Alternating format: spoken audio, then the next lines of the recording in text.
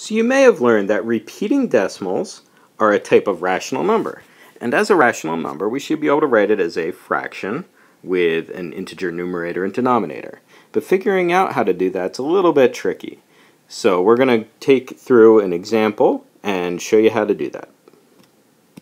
For my example, I'm going to convert 0.7 repeating into a fraction. And to do so, I'm going to bring in an algebraic concept, and I'm going to define a variable x to equal 0.7 repeating. Just like this. So I'm saying that this variable x is actually equal to the number 0.7 repeating. And if this is true, then 10 times x has to be equal to 0.7 repeating times 10, which is going to be 7.7 repeating. And that's because if I multiply a number by 10, all I do is slide the decimal place over like this. So now I have 10 times x is equal to 7.7 repeating. X itself is equal to 0.7 repeating. And I can actually subtract the two.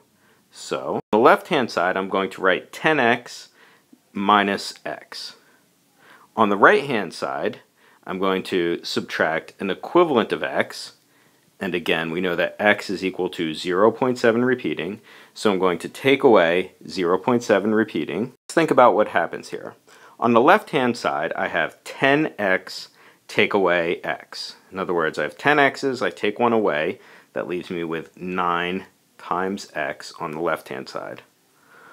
On the right-hand side, I have 7.7 repeating minus 0.7 repeating. If I subtract them, the 0.7 repeating parts are going to cancel each other out. 777 minus 7777 is going to give us a 0 after the decimal place. So this is going to be equal to 7.0. Now I have 9 times x is equal to 7, or 7.0. I want to solve for x because remember, back at the top, x is an equivalent to 0.7 repeating.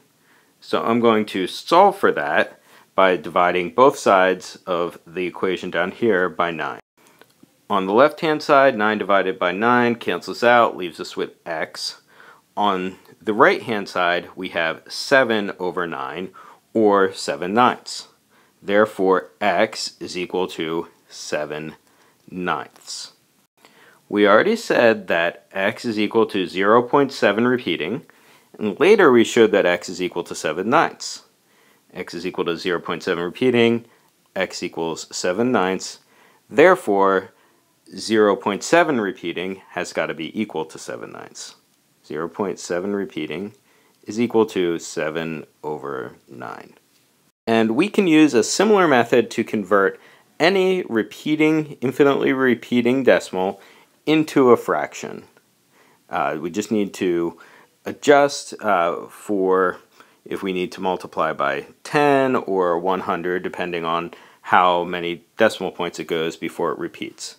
So give it a try with a couple more examples, see if you can follow the steps and convert a repeating decimal into a fraction. Thank you.